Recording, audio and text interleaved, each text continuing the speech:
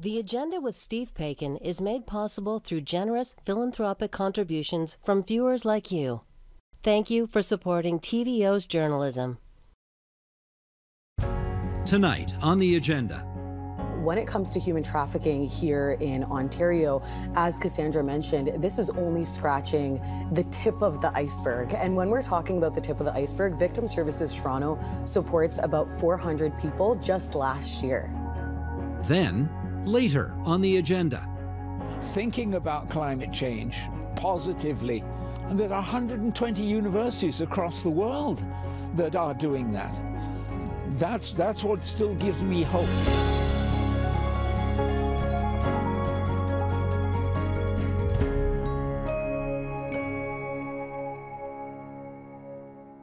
Shocking statistics show that Ontario has the second highest rates of human trafficking in Canada at a higher rate than the national average.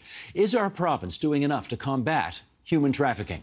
With us in studio to discuss, Kelly Beale, Crown Counsel, who leads the legal support program for victims of human trafficking through the Ministry of the Attorney General. Jasminder Sekon, Policy Advisor, Stakeholder Relations and EDI Manager for Victim Services Toronto. Cassandra Diamond, founder and director of Bridge North Women's Mentorship and Advocacy Services, and Gary Bezaire, Detective, Human Trafficking Unit, London Police Service. And we're grateful to have all of you joining us here at the table tonight at TVO for an important and timely conversation. To get us started, Sheldon, our director, I wonder if you would bring up these graphics so we can share some of these disturbing numbers.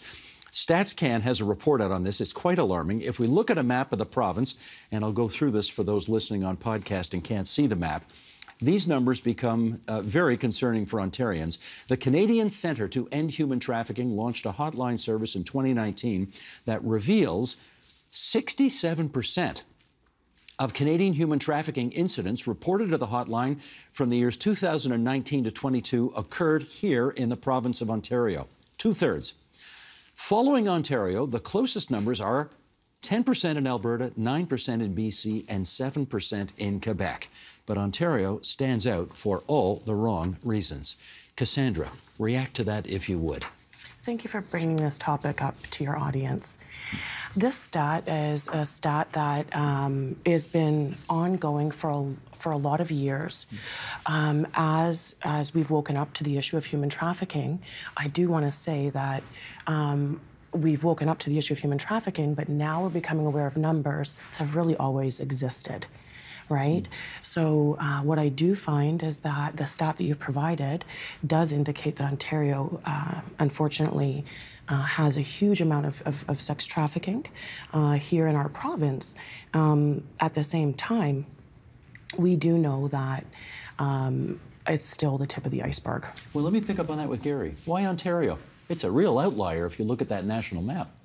I would agree, and I would agree with what Cassandra was saying, that there's so much awareness out there now, and Ontario is doing so much, with not just the police services, obviously biased, but the ministry, the community partners. They're doing so much in Ontario, and not to say that's not happening in other provinces, but we are. I think we're at the forefront, honestly, in the country right now. Why would our numbers be so much bigger than everybody else's, though? I would imagine population, a lot of urban environments, a lot of urban cities here in the province. Yeah, but that was 2/3 of everything in the countries. Well, let me put it this way. We are accustomed in Ontario to being 40% of everything because we're 40% of the population of the country. Yeah. Our number's a lot bigger than 40.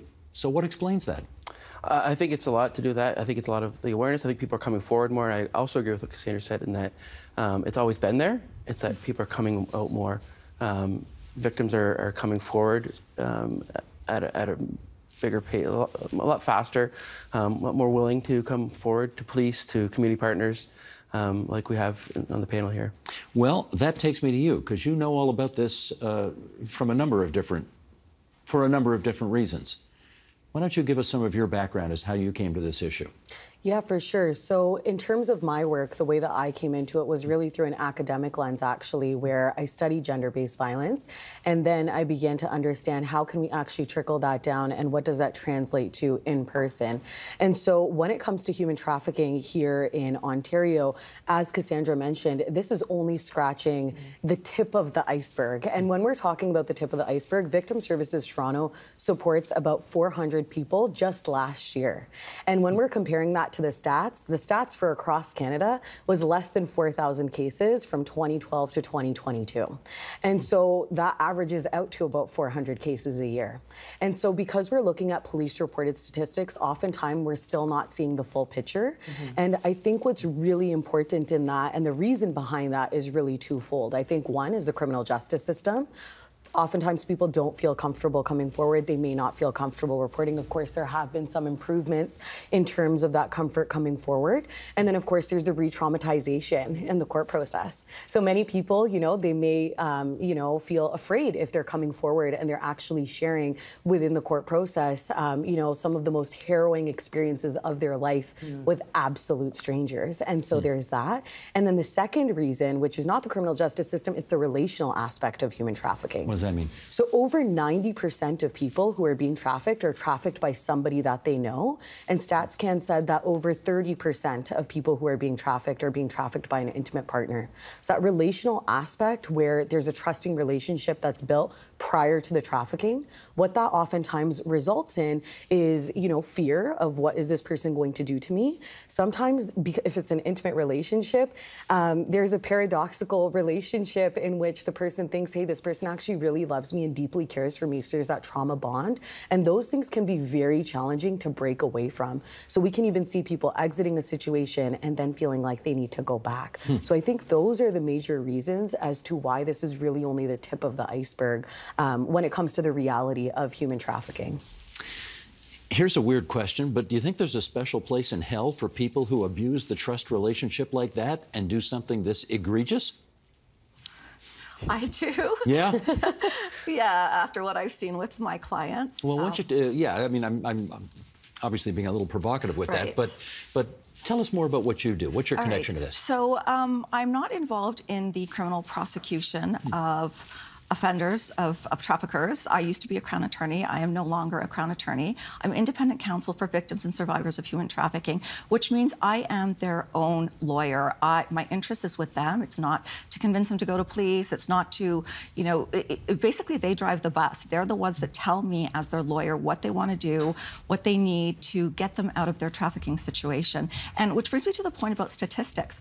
My entire population that I work with, for the most part, my clients do not report. So that's a whole area of statistics that's being missed, essentially. And I cover the entire province, and I have hundreds of clients across the province. What brought you to this issue in particular? Well, in terms of my background, when I was a Crown, I primarily focused and found the most rewarding, to be honest, to deal with crimes of sexual violence. And I want to say that one of my strengths as a Crown was being very victim-centered, and although I could not control the process, the outcome necessarily, what I could control is what the victims walked away from in terms of their experience, and that was always a main focus for me. So what I love is actually making a difference to people's lives, to be able to, in this role, stay in their lives rather than, hi, I'm Kelly, I'm your Crown, you know, and in a short period of time in this role, I'm able to maintain a long-lasting relationship. Gotcha. Gary, let's bring the police angle back into this one. We know about the 401 corridor and the, being a particular location for this. What is your police service doing to try to help out here? So a lot of our work is done right near where the 401 is. We have a lot of hotels in the south end of the city. We call it the White Oaks area. This is the City of London? City of London, yes. A lot of our work is focused on there. We also offer frontline training to our officers, in particular the ones that work in that sector. We'll make sure that they kind of know the signs, know what to look for, because they're the first interaction. We were speaking about this earlier off camera. The first interaction that a victim often gets with the police is not Gary Bazare or somebody else on the team. It's somebody in uniform. So it's important that those officers start to learn the signs, how to deal with victims, know what to look for. So we're focusing on that quite a bit. When a victim of human trafficking sees a police officer in uniform, generally speaking, is that a welcome sight or a scary sight? Unfortunately, I think a lot of times it could be a scary sight. And we're working with that, and hopefully through training and some sensitivity training, that starts to change. Bridge North, what do you guys do? we, first of all, run 2 programs, and we run intervention and prevention-based programs. All day long, I do 3 things. That is direct service, public education and awareness, and advocacy. These are the 3 things that Bridge North engages in response to human trafficking, particularly of young children. So we serve today, for example, our in program, we have 25 youth in program. Out of those 25 youth, 11 are under the age of 16. The rest are all between the ages of 16 and 17, although it's also true that they reported being trafficking much previous to their being identified as being a trafficking victim. And let's make sure we understand what we're talking about here. When you talk about a person that young being trafficked, what does that involve? A very violent life. Trafficking and violence are hand in hand. You cannot escape violence if you are being trafficked. It can look like a variety of different scenarios. It can look like a trafficker who's a male, who might be somebody that they know or know of, that might be a little bit older. Sometimes we also find that female friends of theirs, often themselves being victimized by other traffickers, unknowingly invite future victims to parties or to go out with them, all the while unaware that they are inviting people into the trap. Are they knowingly inviting people in? They're not knowingly doing it. They're not knowingly inviting people into the trap. It just happens. Not usually. Gary, I've asked lots of dumb questions in my life, and this will probably rank right up there, but I just want to confirm for the record. No worries. Is this a crime that is basically 100% men doing to women? No. It's not? It's not, no. Explain. It's not. I'm aware of women being charged. I've arrested a female for trafficking, so it is happening. Women trafficking females. I will say though, and correct me if I'm wrong, I would say 99% of the victims are females, but definitely there are females being charged as well. I personally have not had a male victim. I know it does happen. I don't have the stats in front of me. I can't say in London that we've had any male sex trafficking victims. But I do believe it's happened in Ontario, and is happening, and there has been court proceedings with that. And I think, jump in. I think when it comes to gender-based violence, right, human trafficking, in particular sex trafficking, is a form of gender-based violence. And so I think with that, I think the Stats Can report said that about 97% of victims were identified as women or girls. We also know that LGBTQ+ youth are at significantly higher risk. And the reason why they are is because of that devaluation in society that is taking place of their gender identity. We also know that the same thing is happening for women and girls.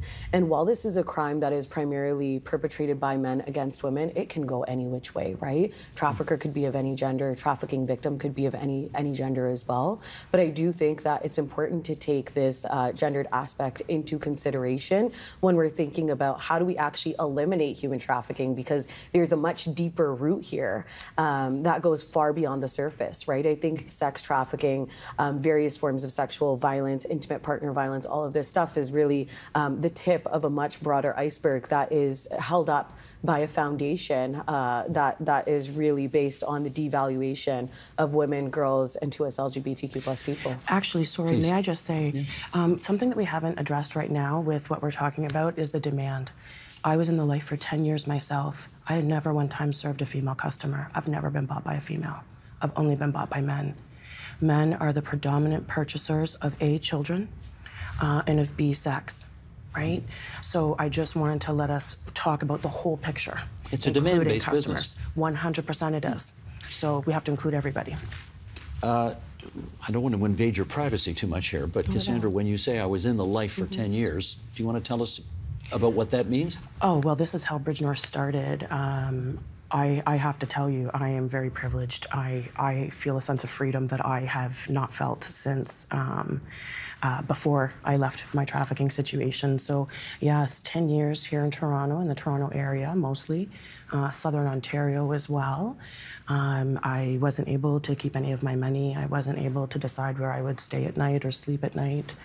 There would be a lot of violence in my life and the life of the many, many girls and women that I was back in the time with. So it's a dangerous world. It's a scary world. How did you get trapped into this life in the first place? Well, I can say for myself, first of all, I had every vulnerability that you could look at a child and say, yeah, something might be happening to her. You know, you could suspect that this could happen to me with the vulnerabilities that I had had. At the end of the day, facing so much abuse, and again, victims, the majority of victims, the things that they have in common are child welfare system, child sexual abuse, and child abuse neglect. These are some of the three major intersections. And so I come from that stream. But I have to say, it's not anymore for just those kids that you might suspect are being trafficked. It is the average, everyday child that is sitting at home using the average, everyday social media platform. And these traffickers are hiding behind these screens, using it as a facade of power, prestige, entire lies. And this is how they're meeting victims now. So it's not just the person you might suspect to be trafficked anymore. How'd you get out of it? Oh, I wish I could say I was courageous. I really wish I could. I became courageous after I left the life. But actually, my trafficker took up with another victim. I was at what's called a main or a bottom. And so that means that my trafficker anyways took up another victim. And that's how I got out. Did your trafficker eventually go to jail, or was there justice sought? Well, at the time, actually, I've had the privilege of watching police services entirely shift their position and change. And I don't mind publicly saying that it is quite incredible. In the day, I used to be getting arrested on a regular basis. Now, I would be recognized as a victim of this crime, today's date. Gotcha. Let's, Sheldon, if you would, let's bring up quote board number 1 here, and we want to follow up on this angle where Cassandra left off. 10 years ago, there was a bill, C-36, the Protection of Communities and Exploited Persons Act, that was passed by Parliament. Bill C-36 treats prostitution as a form of sexual exploitation that disproportionately affects women and girls, and its overall objectives are to, quote, protect those who sell their own sexual services, protect communities and especially children from the harms caused by prostitution, and reduce the demand for prostitution and its incidence. Okay, Gary, since that last decade has transpired, what improvements do you think we've seen in the criminal justice system, perhaps as a result of this bill? I think what has happened with that bill is exactly what was supposed to happen, what should have happened. I think what Cassandra was kind of getting at, what was happening is females were being forced into prostitution, into working, into doing sexual service that they didn't want to do. Not only were they being forced to do that, they were then being arrested, being charged by the police. So it's almost like a double whammy. I don't want to be doing this, I'm being forced to do it, and now I'm getting in trouble for doing it. Now we don't do that, we don't operate that way. It's no longer illegal for someone to sell sex. It's illegal for the buyer, which is, in my opinion, it's not as bad as trafficking, but it's pretty close. And if you're talking about buying under 18, then I'd say it's just as bad as trafficking. You know, I won't go as far as a special place that you might have mentioned. Special place in hell. You didn't like that line? Something like that, right? No. But it's horrendous to see somebody that's willing to purchase a young person, and we see it. 16, 17, 15 years old, they're willing to purchase that age. These are men buying children, so it's horrible. Kelly, do you think this bill's made a difference? I do think so. I think that when people used to get charged for doing something they're forced to do, that doesn't make any sense. And I think there's been a lot of initiatives, a lot of progress made with combating human trafficking and recognizing it for what it actually is. So there has been a change in attitude, you think, in institutions in the province and country that recognizes that we're not going to go after the victims, we really need to go after the perpetrators and those who seek the service. You think that's the fact now? What I'm seeing is, sort of in the sector or the lens that I see it from, is a lot of holding the perpetrators accountable. I think there could be some more work in terms of addressing the demand. Absolutely. Yeah. How do you see it? I think it's really important to distinguish between sex work and sex trafficking. They are distinct. So when it comes to sex work, there is some degree of consent there. There's some choice, right? So you're able to book your own appointments, make your own money, be able to hold your own money, you know, choose. Say no. Say no, right? You can say no to clients. You can choose whether or not you're being forced to work while you're on your period, for example, which is an indignity that many trafficking survivors do have to suffer through. And so we really do need to make a distinction between sex work and sex trafficking. And when it comes to sex trafficking, you know, that's when there is absolutely no consent. That is when, you know, there's no choice being given. And I think that when it comes to this bill, I do think that it has been helpful as a whole for everybody, whether they have been a trafficking victim or they are doing sex work of their own free will, because it has allowed people to come forward when they experience things such as sexual violence or abuse while they are working, and be able to actually go to the police rather than being criminalized themselves. I do think there's still a lot of shame, judgment, stigma in our society as well that comes with any of these things, whether it's being trafficked, whether it's being a sex worker.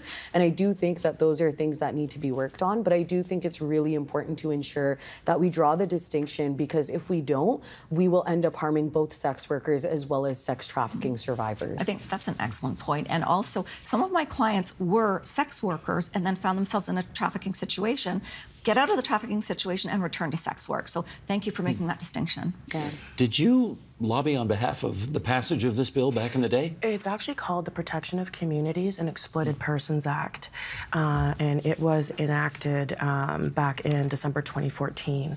Yes, I did lobby for that bill with all I had within me. What it really allows us, and all of us here to do, whether you're a community service, victim service worker, or a police officer, it allows victims of crimes committed against them while they are perhaps a sex worker, not a term I often use, but you know, that 1 to 3%, it's a very small 1 to 3% are actual sex workers. But we have to remember that what this law does is it enshrines and ensures that people under the age of 18, you can't consent to being sold for sex if you're under the age of 18 with this law. It's a definite. It also provides exit strategies for those who are trying to get out, and it allows for people who are actively engaging in sex as work to do so free of any restraints. So this is a law that actually is achieving what it was set out to achieve. Without this law, I didn't even know I was a victim of a crime. I thought I had a really bad boyfriend. I didn't know. This law gives a definition, and it actually told me I wasn't the one doing anything wrong. And that law gave me that freedom. Kelly, tell me this. How difficult is it for victims to actually get their day in court? Many of my clients don't ever go to court. So, and I don't want to talk out of turn here because I'm not involved in the criminal process. When you say get their day in court, what do you mean by that? I guess more generally, I think get justice, but more particularly, do they want to be in court at some point and stare at the guy who put them through this and say, you're terrible and you're going to jail? Again, based on my experience, most of my clients just want to get away. They're not as focused on holding the trafficker accountable. They just never want to see them again. And that's the uphill battle. And if they do, some of my clients do go through the court process, but that's the least of their concern. However, if you had a Crown attorney here, they would be talking, you know, possibly giving you a different answer because they are dealing primarily with those individuals who are, you know, have more of an interest of going through the court process. Well, let me follow up with Gary on that, because I gather the StatsCan report says only 11% of cases end up in a guilty verdict. Why is that? I think there's a few reasons for that. It's a very difficult process for victims to go to court to provide a statement to police. Maybe provide multiple statements to police if there's some corroboration that needs to be done. And then to have to testify, and you know, Kelly may want to chime in on this, but it's not easy to be there, to testify in court, to say the most horrendous thing that's ever happened to you. So if you take a sexual assault, it's a horrendous thing. It's an unwanted sexual assault, an unwanted sexual act.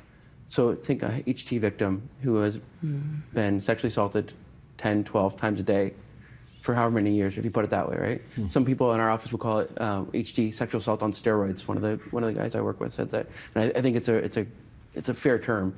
It's so difficult. I think victims having to go through that process, it's hard. It's very difficult. I think that's a big reason for maybe the lower percentage-wise. Jasminder, I'll bring you in on this because we talked about the federal law a moment ago. Let's talk about what's going on at Queen's Park. Last year, they passed Bill 41, the protection from coerced debts incurred in relation to the Human Trafficking Act. That doesn't come off the tongue easily. It's a long title for a bill, but we get what it does. What do you hope the bill will do?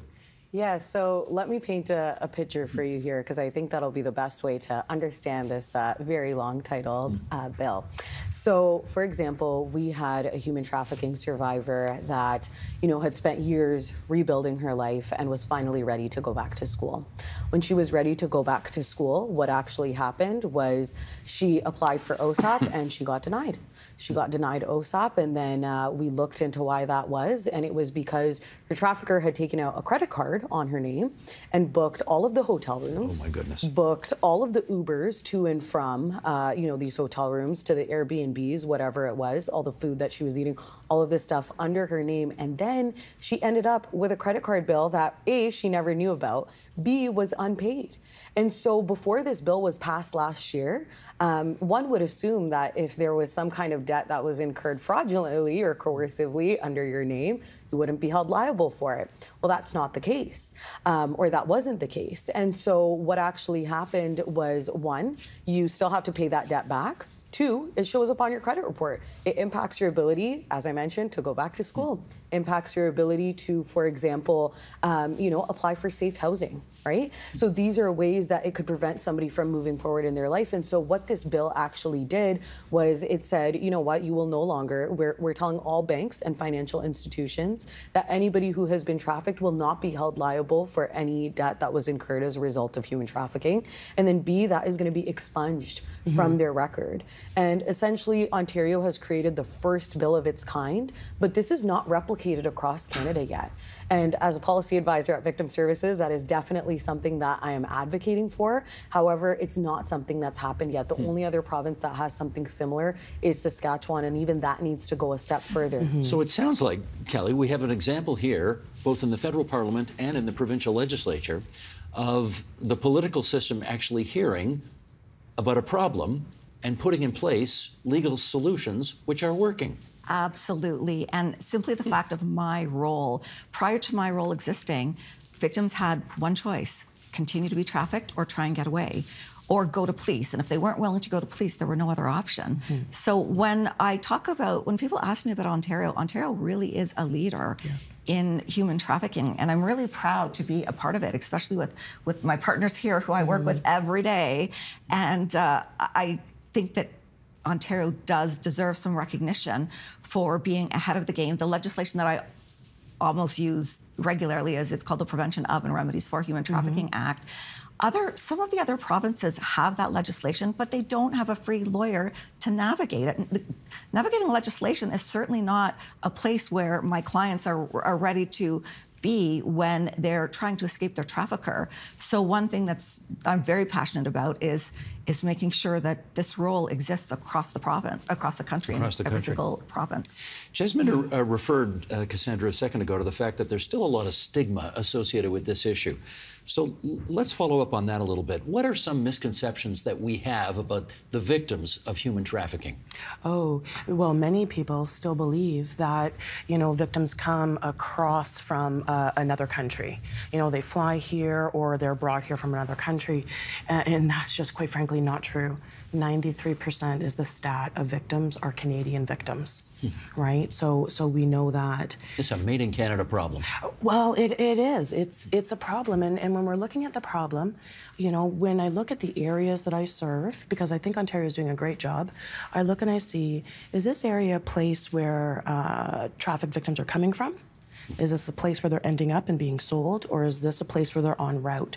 Because trafficking is so prevalent in all of Canada, like you've pointed out, that it doesn't matter what city or town I stand in, I know that trafficking is happening there. All right, let me pick up with Gary on that one then. If you were, I don't know, at an outdoor shopping mall, and you saw a guy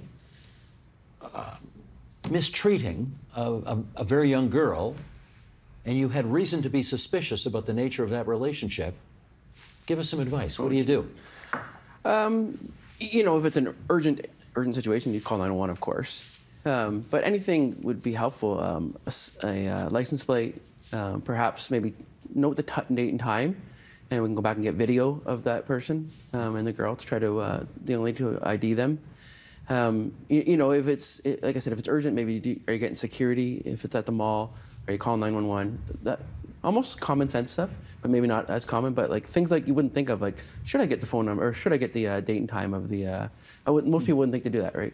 But maybe being a police officer for so many years, I think, okay, if I'm gonna get this video, I need to know what date and time, right? If I'm gonna get this. Think a bit like a cop, in other words. Yeah, think like a cop a little bit, you know? Huh. You know, think dirty is what they say, so think that way. Is it a good idea to go up to the two people involved and say to the young girl, are you okay? I think that's a situational, you know, would I be comfortable doing that? Well, probably. You got right? a badge, you can do it, but what about a civilian? That's what I mean. I think you'd have to be, I would suggest not to. I think that would be the general rule. If you don't feel comfortable doing something like that, you know, you might be putting yourself in a situation. And let's not forget, a lot of these guys aren't, you know, they have day jobs. Like a lot of these guys are involved in gangs, organized crime. They carry weapons, drugs. So these aren't, you know, these aren't nice people, obviously, for what they do and what else they're involved in. A lot of them have, you know, side hustles, which are like I said, drugs, guns, gangs, organized crime. So not exactly approachable folks. I wouldn't think so, no. Gotcha. No. Okay, Jasminder, some signs that maybe parents and friends can look to if you fear that you have a colleague or a friend or something who might be involved in this. Yeah, what do you look out for? Absolutely. So I think there's a number of signs to look out for. One exact sign doesn't necessarily mean that somebody is being trafficked. It's really a variety of signs, and I think one of the important things when we're looking out for signs is knowing that it's always better to reach out for help if you think that somebody needs it, because you never know what's going on. If it's not human trafficking, could be sexual violence, could be, you know, abuse in the home or something along those lines. So you could be looking out for potentially, you know, this person has maybe a new person in their life that's maybe, you know, a friend or a friend of a friend. Perhaps they're not normally, you know, hanging out with their normal group of friends. Perhaps they might be isolated, you know, from their regular healthy support systems and becoming, you know, closer to this new group. There may be a change in appearance, and that could be anywhere from a person was super confident and now they're not, to they weren't super confident and now the traffickers pumped them up to make them feel like they're on top of the world. And so you kind of see that difference in their behavior as well. And those are some of the things to kind of look out for, you know, during the grooming process. You know, while somebody's being trafficked, you could look out for things such as having, you know, more than one cell phone, perhaps a lot of, you know, hotel charges on credit card bills, perhaps hotel pens or hotel cards that a person's hanging on to, or maybe really fancy lingerie if it's a parent going through a child's drawer or something along those lines. So these are all some of the things that I would look out for. But like I said, you know, one thing does not necessarily, you know, equal a situation as trafficking, or maybe even a couple of these pieces might not necessarily. But if you do see any of these signs, it's always better to reach out for help. Cassandra, I wonder though, if you were, when you were in the midst of that life, if somebody had come up to you and said, are you okay? Do you need help? Are you in trouble? What kind of answer would you have given them at that time? Like many, many victims, many victims don't realize they're being trafficked while they're being trafficked. So for somebody to come in and say, you know, do you need help? I would have been like, from what? Right? I wasn't able to see the signs that I was being trafficked. And so I think that some other important things to recognize when we're looking at signs of people that are being trafficked is there's really 4 stages of exploitation. Somebody who is at risk of being trafficked, somebody who's transitioning in to being trafficked, so they're being groomed, there's somebody who is paying attention to them, and they're in great danger. Then you're entrenched. You're stuck in the life, you're entrenched in it. And the last stage is to transition away. So depending on what stage somebody is in is going to depend on the warning signs that we are looking for. One of the biggest problems that Bridge North faces as an organization is we'll get a call and we'll hear, I think this person's being trafficked. By the time we run our assessments, by the time we look at this whole picture, this youth has been already being trafficked for 2 to 3 years, right? So we know that looks are very deceiving when it comes to trafficking. It's a smoke and mirrors game. Okay, we're less than 2 minutes to go here, and I want to ask you this. There's every possibility right now that somebody in this province who's being trafficked is watching this discussion or is listening to it on a podcast or whatever. If they think they're in the midst of this and they want to get out of it, what do they do? Absolutely. I have to tell you the very first thing, hold on to hope. The main reason a lot of victims don't actually leave the life is because this hopeless feeling is so sinking. Hold on to that hope and know Kelly is here, Gary is here, Jasminder is here, Cassandra is here, and there's so many more that are not here right now, Steve, that even if they don't feel like they're ready to get out, call us and talk about what it might be like to get out. Forget about getting out of the life, because when you ask somebody, you know, do you want to get out of the life, they're really asking me many questions. Where am I going to get food from? Where am I going to sleep tonight? What am I going to eat? I have no friends. I have nowhere to go. So this one question I would say is, don't ask, do you want to get out? Instead, what can I do for you today? Outstanding. This was extremely educational, and I want to thank the four of you for coming into TVO tonight and really helping us out with this. Kelly Beale, the former Crown Counsel, and Cassandra Diamond, founder and director of Bridge North Advocacy, on the right-hand side of the table. Jasminder Sekon, policy advisor, Victim Services here in Toronto, and Gary Bezaire, Human Trafficking Unit, London Police Service. Thanks, everybody. Thank you so much. Thank you.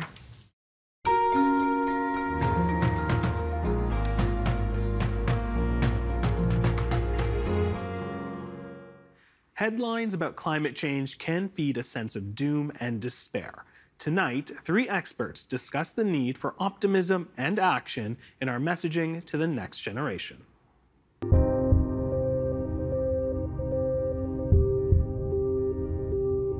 Increasingly in recent years, there are a lot of people with negative thoughts with regard to the future.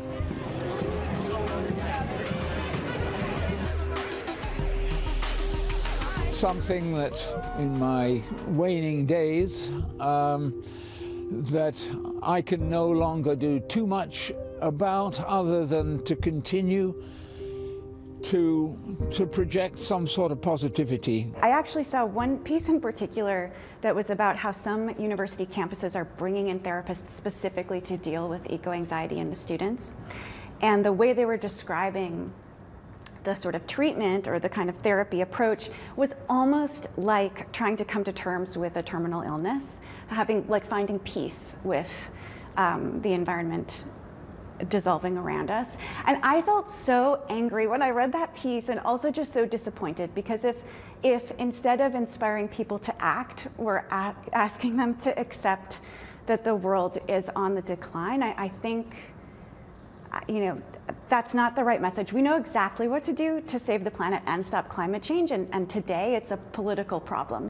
Politicians now have got to be thinking not of the next election or of Ottawa, but of Canada and the world.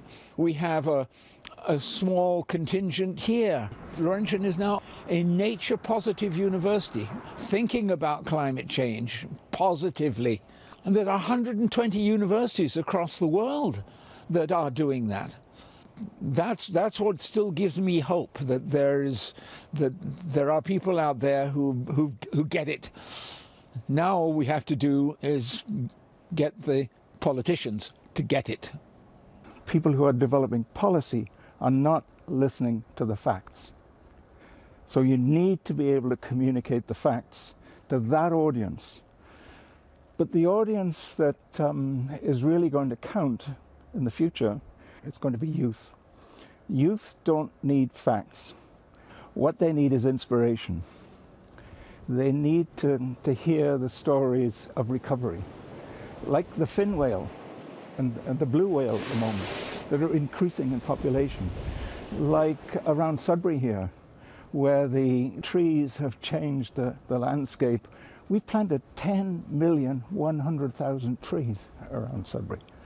And the air quality is vastly better. The emissions from the smelters are about 2% of what they used to be. It's those stories of hope that young people need to hear. So how to bring people to care about conservation is something I'm obsessed with and I think about all the time. And there are a lot of reasons for that. One is everybody, no matter how they vote politically or who they choose to represent them, can enjoy watching the stars at night, often likes to garden, thinks their pet is a part of their family, appreciates nature with the same enthusiasm and level of passion. So it can sometimes be disheartening to know that none of us as individuals is going to solve one of these crises. The most we can do is bring environmental issues, and I don't mean the most as in like, sadly, the most we can do. I mean, the most we can all do is bring it into our conversations and vote with our ideals in mind and hold our elected officials accountable to make those big institutional changes, to regulate industry, to make it such that we don't have to make the choice at the grocery store, which is the sustainable choice and which is not. They should all be sustainable choices. What I really, really, really want to see is that we untie the knot that right now is tying environmental preservation and regulation to one side of the political aisle and not the other, and make it more of this kind of stewardship story and doing good works to enrich our own local environments and then ultimately the global environment.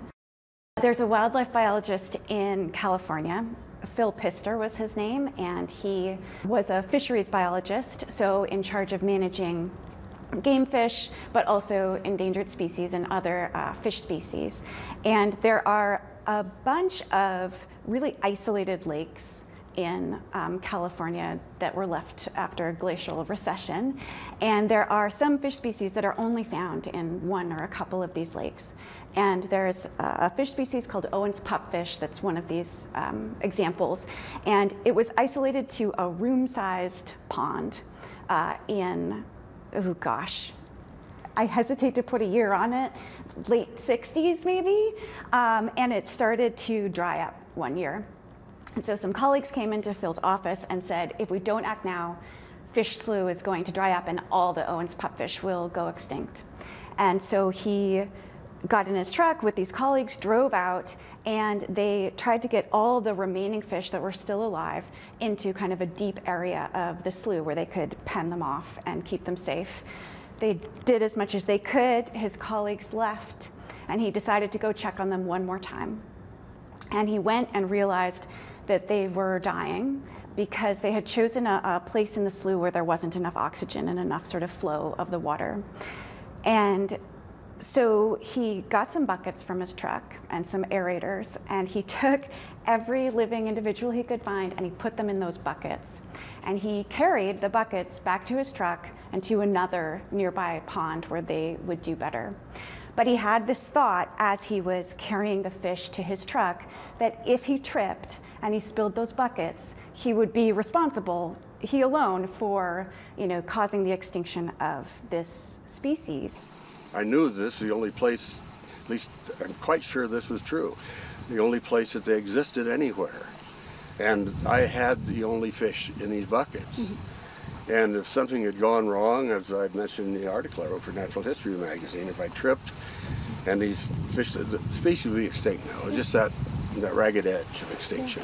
And it's the most profound story because in many ways, that's all of us, all of humans today. So many species are in our hands, and we can decide if we work to save them, to aerate their bucket, or we let them, go to extinction.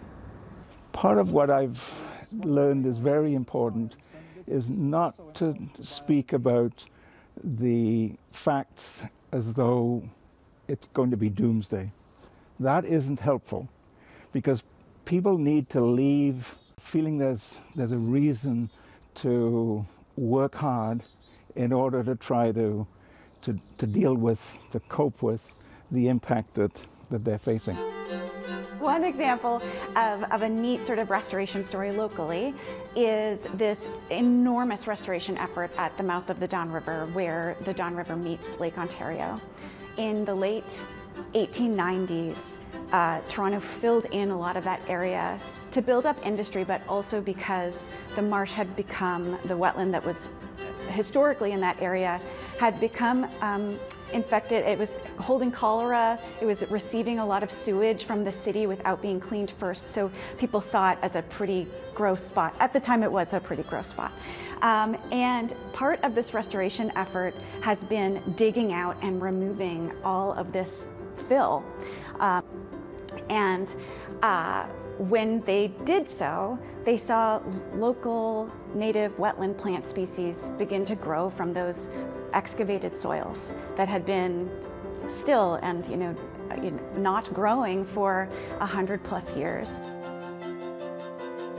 When we moved here in 1972, the tree behind me had a diameter of 5 inches.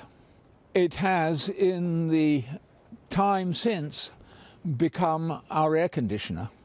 Several years ago, when we had to change a furnace, we thought, well, we better put in an air conditioner at the same time. I think this was about 6 or 7 years ago, and that air conditioner has been used 5 single days. We don't need it. We have an air conditioner. And I think that says a great deal about the importance of trees as we think about climate change, obviously. When you think that that is free in comparison to, again, using up fossil fuels that we can ill afford to do. There is urgency, and I also understand lots of people are inspired by, imperative and by rage and those feelings too. But I do think we will attract more people to care if we make it hopeful and we make it about our own lives and experiences rather than just another number about the concentration of CO2 in the atmosphere, which that news can be overwhelmingly bad and scary to face.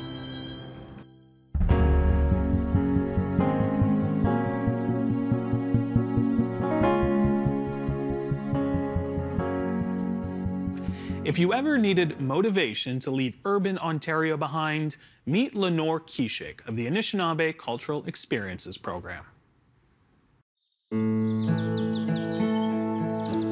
Ani bonjour, Lenore Indigenous, mein gun indodam, nia shingdaming indonjiba, minwa Cape Croker Park.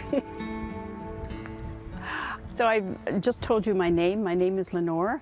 I told you that Mein Gun, the wolf, is my clan or my extended family. My sound, my voice comes from Niashinigaming, aka Cape Croker.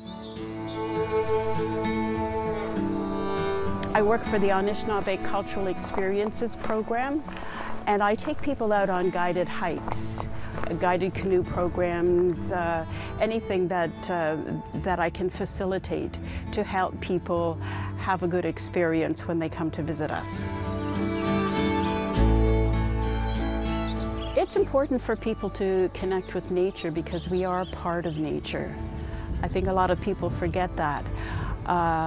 We are what we eat, so we eat from the land, we eat from the water, and we need to be able to take care of the land and the water. My colleagues and I, what we try to do is create an experience, a memorable experience for people. It doesn't have to have a lot of flash or a lot of color. It could be very subtle, but it needs to be a good time. I have seen what being out on the land can do to a person. If they can remember making some kind of connection with the land or with the water, then chances are they will work to protect those places. And it's not just, helping protect what we have here at Niashinigaming, but it's protecting those places where they themselves come from, whether it's Toronto or Ottawa or Orangeville. My favorite part of the work I do here at the park is taking people out on hikes and having lunch along the trail. Eating food, sharing that time, having time then to just kind of chat And it also reminds me of when I was young and we would go out picking berries with my grandparents, that we always had a lunch with us, and we always sat down as a grouping to eat our lunch and to laugh and to just be in nature, just be under the trees or in the bush. One of the things I like to do is I like to work with fibers, and just doing very rudimentary things like make rope or cordage. I use cattail leaves. I harvest them while they're green. I let them dry for a day or two, and then I put them in water to dampen them, and then I start to twist them into a rope. And the rope is very strong. It's also very pliable. Another of the fibers I use is milkweed, which is amazing. So I collect the milkweed and I strip the outside bark, and then I will take those and I will twist those into cordage. And that kind of cordage would have been used, say, for like bowstrings or fishing nets, fishing lines. So this is a story about the rainbow. I write poetry and I'm a storyteller. And a number of years ago, before my father passed away, he asked me to translate a word for him. Now, it's kind of funny because I know words and I know phrases in Anishinaabe-Mowin. So I can say things like your feet stink, salt and pepper, potatoes, fart, and stuff like that, right? And so he asked me to help him translate this word for rainbow. And his word for rainbow is nagweyab. And he said to me, he said, everything you know about a rainbow is in that word. And then he made this beautiful motion like this. He said, yob, colored ribbons. And I could see the beauty of the language.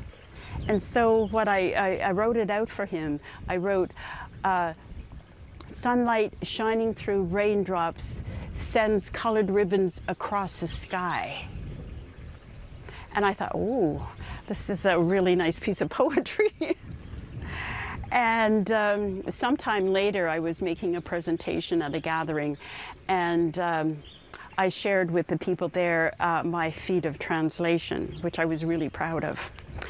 And there was an elder sitting at the back, and this person piped up and said, "That's a very good translation, but you forgot something." He said, "You forgot to say when Father Sky gives Mother Earth a drink of water." So now the whole translation I will give to you. Sunlight shining through raindrops sends colored ribbons across the sky when Father Sky gives Mother Earth a drink of water. So we have the scientific explanation of the refraction of light. We've got the poetry of the language with the colored ribbons, and we've got our relationship, Father Sky and Mother Earth.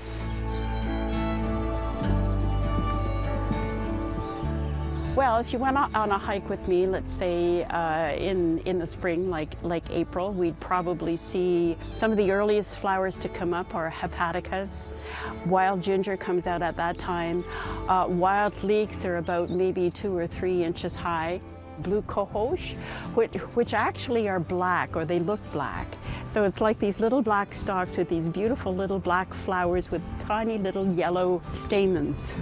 If we did something in the fall, then there's probably a good chance that we'd see all kinds of mushrooms and other fungi. If we were doing a night walk, we would hear various animal calls, owls, you could hear loons, all these wonderful nighttime creatures. I don't like to teach people to forage. One has to understand that you don't pick the area clean. In Quebec, for example, it's illegal to pick wild leeks because they've been over-harvested. And I don't want to see that happen here. I've had the experience of going on hikes and people are fearful because they don't know the trail, or they're fearful because they don't know how to behave when they're out on the land. And it's because they really don't understand, I guess you'd call it the protocol. When you're out on the trail, you don't make a lot of noise. People don't have to know that you're coming along the trail. And you know, the quieter you are and the more observant you are, the chances for viewing animals and birds and insects is much greater. One of our eminent teachers who has passed now, when he spoke of Anishinaabe, he would say from whence, meaning kind of like the sky. And we are, after all of us human beings, made of stardust. And my father's translation is the one I like the best. Anishinaabe, Anishinaabeg means good earthling or good earth being. And when I heard that, I was just elated, because there's no hint of original sin in that name that we call ourselves, Anishinaabe. We are good people. And I guess my wish is that all people will come to see themselves as good people and want to take care of this beautiful earth.